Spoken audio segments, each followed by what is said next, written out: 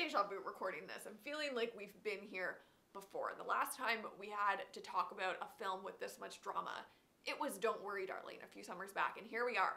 Another huge supposed blockbuster of the summer that is completely riddled with drama and internet speculation. So what actually happened on the set of It Ends With Us to cause this supposed rift and divide between the director and star Justin Baldoni and producer and star Blake Lively? Here's your short answer of what actually happened on set. I think all of the scenes showcasing gender-based violence, I think that was very hard for me. I almost had to step out of my body. There were a lot of times, even thinking about it is hard. There were a lot of times where I would have to go privately into a room and just cry or shake it out and try to get him out of me and that energy out of me, because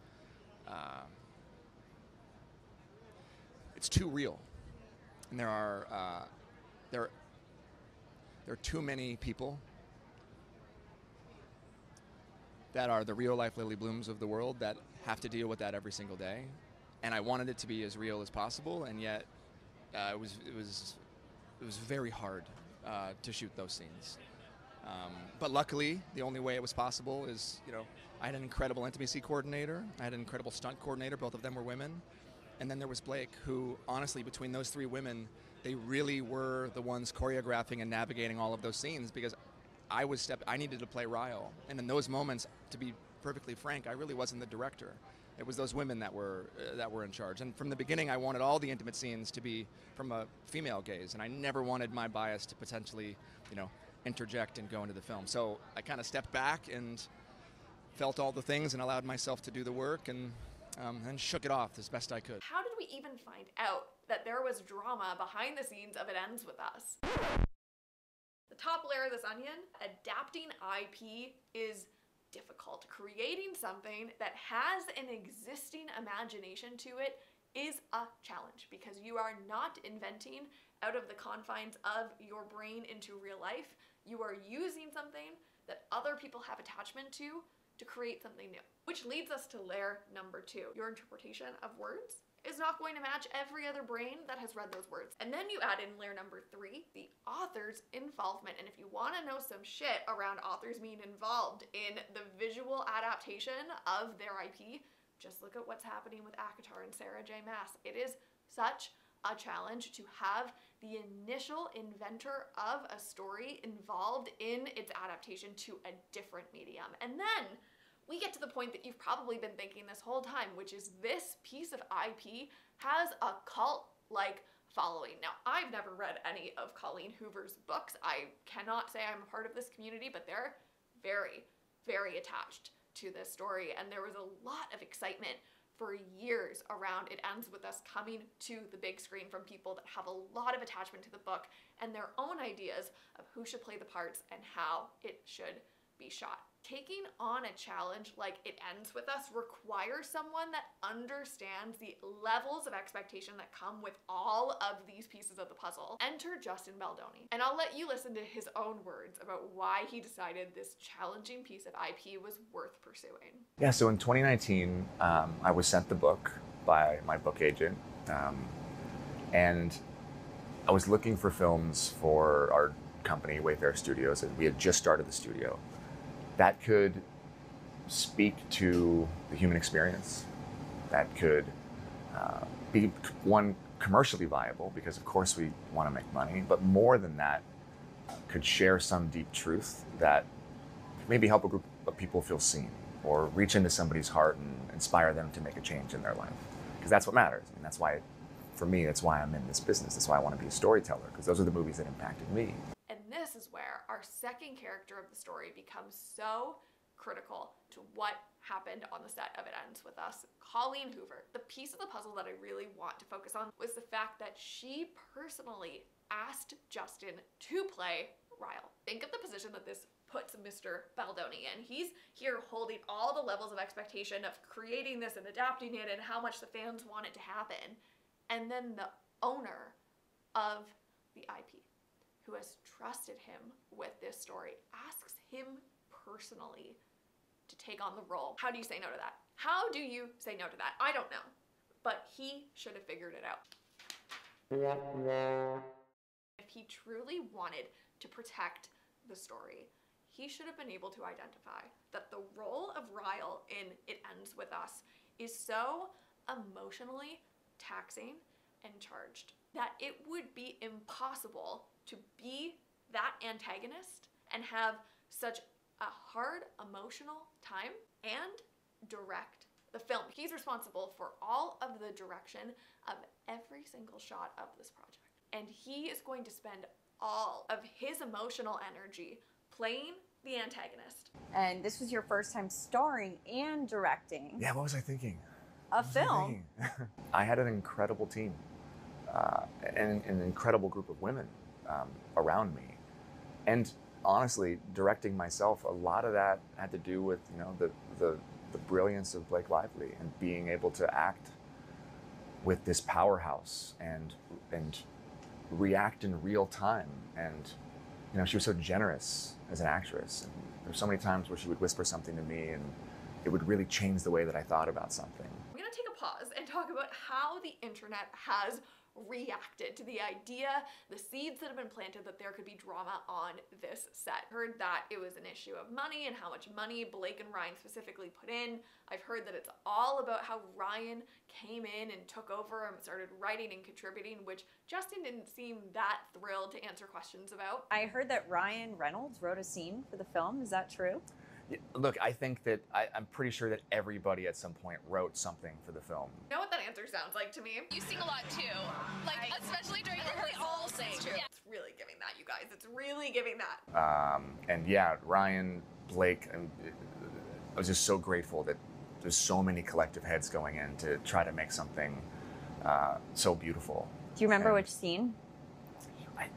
He wrote on a few scenes, I believe, and suggested a lot of things that made the movie better. I mean, the guy's a creative genius, and they work so well together. And yeah, I mean, look, everything she touches, she made better. Lack of budget to promote the project, Justin not being able to handle that he was the villain that everyone on set was paid to hate, Colleen Hoover's involvement in the pressure of adapting the project, Blake and Justin arguing about choices being made on set. I think it's a mistake to assume that any of these problems could exist in isolation, but that's not what the internet wants from drama. The internet wants to know if Harry Styles spit on Chris Pine, yes or no. By the time that Blake Lively even enters all of this, we've established that there is a web that connects us all of drama and room for error just on the part of Justin and Colleen. Walk with me for a minute through this exercise. I'm sure you've found yourself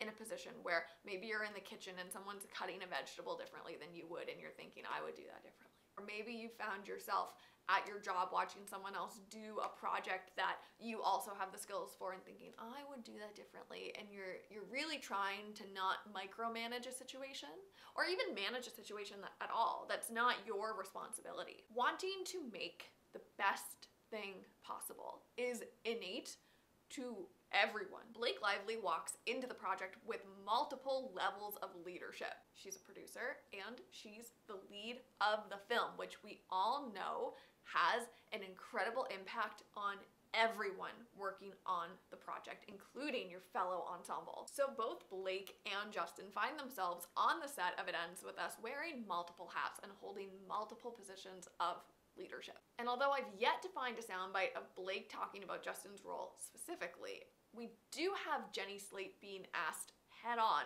what it was like to work with Justin. I mean, what was that like, having him be director but also scene partner? I mean, what an intense job. Like to have to do so many things. I just found myself being like, wow, I really just want to have one job at once. Like and in fact, I've often felt that way. Like I really like writing and I like it so much, and it's special to be able to be a writer. But like, yeah, I was looking around just being like, I'm good with just acting. I I love it. I just want to do it. I feel like I've only begun. Now this is where we enter the PR of it all. We have to consider PR like a first line of defense, right? Like your PR is how people are perceiving you and receiving you. There are certain things that are absolutely non-negotiable in Hollywood. The first thing is your lead billing names, aka the people at the top of the movie poster or the call sheet on set, have to come together. Your top billing names going to the same premiere and not getting a single Getty photo together is a big red flag. It does not get worse than that. You read any article about It Ends With Us, you will see these incredible photos that photographers were paid to take. And classically, canonically, traditionally in Hollywood, one of the top used images is the image that has all the key people in it, because that's what people are gonna click on. And there's not a single photo of Blake and Justin at the premiere they both attended on Getty. I went through over 20 pages, I think it was 644 images from the premiere to verify this myself. But they have lots of pictures with other people that attended the premiere, just not them. This shit stinks. That does not happen by mistake or because someone showed up late to a carpet. That happens because someone did not want to be pictured. Someone made a decision that that was not going to happen. Let's pause here and just lay out the pieces of the puzzle that we're working with. A cast that's not giving straight answers to what it was like to work with their director / one of their leads. Your two top billing names not taking a photo together at the premiere. Your director and lead actor doing separate press. It's enough to give me a headache, but we're not even close to done because this is where Blake Lively specifically comes back into the picture. It feels like there's an entirely different press tour happening with Blake on a separate talk track, where Justin's interviews are coming off extremely stoic and serious about the gravity of the film. Blake's doing the funnier and lighter promotional bits. She released this kind of panel interview that they produced with these very lighthearted questions, and they didn't discuss the film at all. She's encouraging people to bring their group of friends and wear like floral dresses and show up to the theater and kind of make a moment or a girls' night out of going. Hello, Blake Lively here. Colleen Hoover. And It Ends With Us is in theaters now, so grab your friends, wear your florals, and head out to see it. And to say that that's not sitting well on its own is an understatement, but you add in this other narrative that Blake finds herself in. He's been contributing to press for Deadpool for the past month and has had a couple huge moments as part of the Deadpool press tour. And after Deadpool's in theaters, Blake announces that she is launching her own hair care line, which has been in the works for 7 years. We've been thinking about her all summer because of this extended press tour. This moment is not hitting the way that it feels like it was planned to. Coming across like Blake's jovial bits and the funnier videos that are coming out and the funnier sound bites and appearances that she's making to promote It Ends With Us lines up more with how Deadpool is promoted versus how you talk about this specific film, which has such real themes and relation to its audience. It's just not adding up. It's not matching the way that I think audiences would have liked to have heard about the film. Here's one of the problems with this disconnect. Those press junkets and these interviews that have been trickled out over the past week are done so far in advance that at this point, as a publicist, if you're looking at how people are reacting to a talk track, to a messaging strategy, and they're not vibing with it, what straws do you have left to pull to make things better? And this is where we go into what we're going to see next, which is probably the late night / daytime TV talk tracks. Those appearances only happen when the product that people are asking for is about to be readily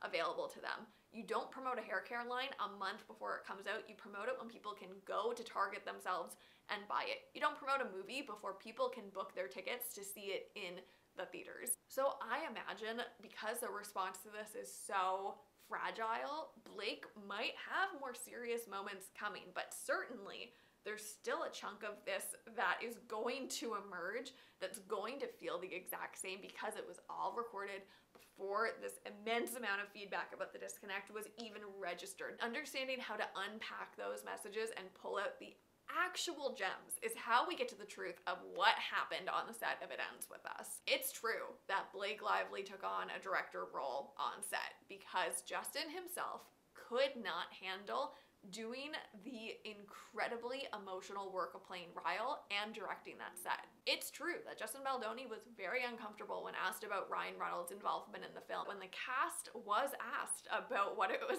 like to work with Justin, they couldn't give straight answers. Justin Baldoni probably shouldn't have said yes to playing Ryle in the first place because of how impossible it is to hold the weight and expectation of this huge property and do the emotional work that that character requires. Let's get real for a second though. When you can't direct your own movie because you agreed to do too much and you're paying the emotional consequence of it, that's gonna cause some drama. When you bring your husband to set to promote your movie and rewrite scenes for it, it's probably gonna rub people the wrong way. There's not just one thing that went wrong on this set, and there's not just one way to interpret the drama. Sometimes making a movie like this that is innately going to be difficult and challenging ends up being difficult and challenging.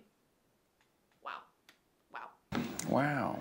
I don't think that this is a Don't Worry Darling 2.0. I think this is a project that was always set up for failure. It's clear to me that this project could never hold the weight of expectation that was required of it. So the story ends with this. It ends with us. It's not about one bad actor or one bad decision. It's about a whole whack of what we expect from Hollywood, which is a lot of people have a lot of ego, rightfully so. And when it's their name and their image attached to a project, no matter how destined for failure or success it is, they want to make things in the best way they possibly can. But what's next for What Ends With Us is more interesting maybe than what's happening now, because Justin Baldoni is out. He said that for the sequel, Blake Lively is more qualified to direct the story than he is, and that he is taking a vacation. And that really does tell you where all of this lands. It'll be interesting to see if Blake actually decides to go for the sequel, or if this will be the end of It Ends With Us. There's so many scripts I'm writing right now about what happened with the Twisters press tour and how Brisket really made Glenn Powell the superstar he always wanted to be, Timothée Chalamet and the new movie A Complete Unknown, and why I think it's going to win him an Oscar, and how his team has been working on this for like the past 10 years. I'm so excited to film these and get them to you over the next few weeks, but for now, let me know kind of how this is sitting with you and if it's impacting your perception of the movie at all. I will see you